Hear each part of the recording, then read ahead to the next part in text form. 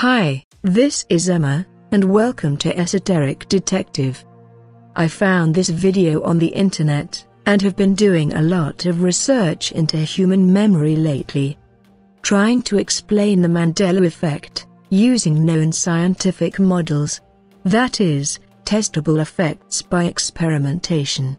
I don't know what the Mandela Effect is. There are many things, of course, that it could be. It is really hard to say. But I think it is important, for those people who believe reality is shifting, to provide the alternative view. And I guess, that would be the mainstream point of view, from an academic environment. An environment that works with scientific models into human memory and psychology. I do this because it is important for me to provide both sides of an argument, and let you, the viewers, decide. And I have noticed that in most of my videos, I have not expanded on the fact of false memories, possibly as much as I should have. Anyway, I found this video really interesting. To me, it still is hard to work my mind around all this as possible false memories. But then again, I have not looked into this at length, which I will, and will make a longer video on. And in the words of Einstein, condemnation, without investigation, is the height of all ignorance. So, we should all investigate first, then make our judgments later. Could it be false memories? Take this video for what it is. A different point of view. And more information to use in order to gain a better understanding of the world we live in. Let's take a look.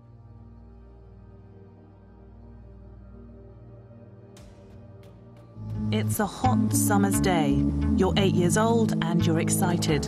It's the first time you've been up in a hot air balloon. You can see fields below. You feel the heat of the flame.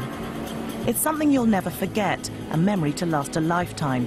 It's certainly not something you'd think you'd done if it had never happened. Psychologists at Victoria University in Wellington are finding out just how easy it is to implant false memories using digitally altered photographs. There's nothing sinister about what they're trying to do. They're just trying to get to the bottom of how memory works. It's the first time anyone's investigated the power that digital technology has to change what we remember, and the results are remarkable.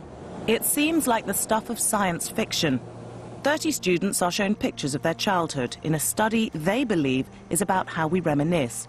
In fact, it's testing how vulnerable their memories are. This is Jessica. It's day one of the experiment.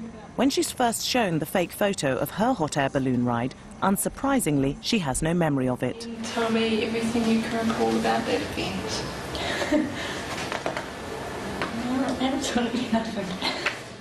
By the end of the week, she believes she's been in a hot air balloon, but the psychologist knows it's something she's never done. I think I walked on the platform. In fact, she's being deliberately tricked.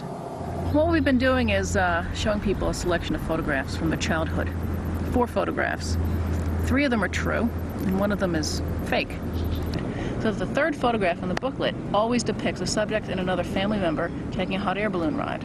But they've never actually been on that ride? No, we know that for a fact. We interview them 3 times over the course of a week, and by the time they get to the 3rd interview, just a week later, half of them, 50% of our sample, believes they've been on a hot air balloon ride. 50% is much higher than Marianne Gary and her team ever expected. Even the students that don't remember the hot air balloon ride believe the photos are real.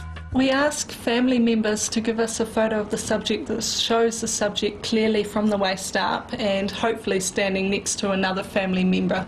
So we get a photograph that looks something like this. And we remove everything around that we don't want. We just grab them here and copy them over, and suddenly they're in the picture. Bit big at the moment, aren't they? They won't quite fit in the hot air balloon. They're a bit big, so we have to transform them, make them smaller and make them fit. So we end up with something like that.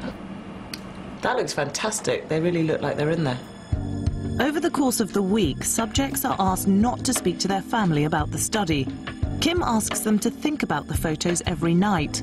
By the third interview, their imaginations are starting to fill in the detail.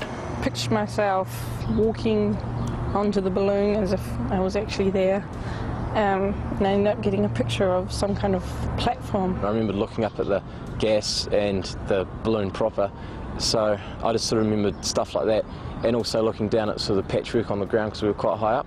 Contrary to what we believe, memory does not work like a tape recorder. Our memories are not recorded and stored faithfully in the back of our heads and then played back like on a video recorder. Memories aren't permanent. They're a reconstruction, a blend of imagination and fantasy and things that you might hear about or think about afterwards, and also, like in our case, a photograph. What kind of implications does this have? One of the implications is that if you remember something and you report it with great confidence, great detail, and it's very vivid and clear, got a lot of emotion, it doesn't necessarily mean it really happened. What kind of reaction do you get from people when you tell them this event didn't happen at the end of the week?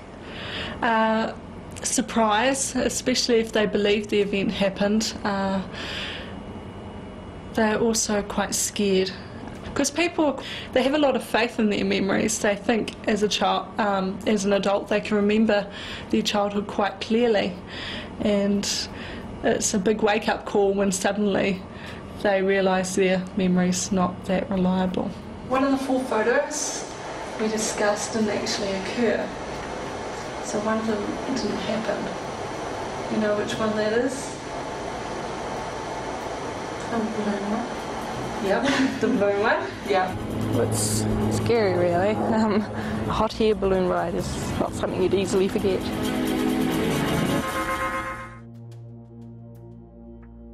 What do you guys think?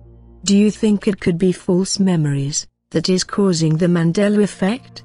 Or do you think that the Mandela Effect is something far more different, and that it might be evidence of some kind of shirt in our realities?